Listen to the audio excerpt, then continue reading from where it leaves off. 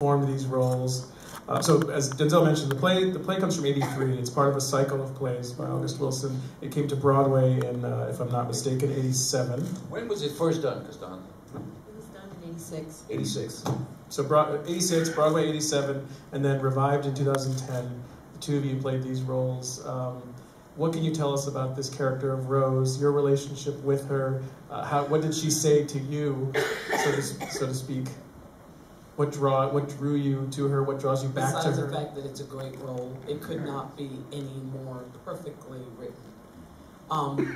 I think the best part of Rose is that when she's introduced in a play, she's in the background. She really is. I mean, she's cooking. She's sitting. I mean, it's not that she's not enjoying the banter, but you kind of feel like this is how it's going to be. It's Troy's story. And then when she steps forward and when she's betrayed, then you hear her voice. And I think that's really nice. You don't get that often. You know, a lot of times women in the background, they stay in the background. But when she really taps into her voice, she really taps into it. I like that about her. I want to switch gears.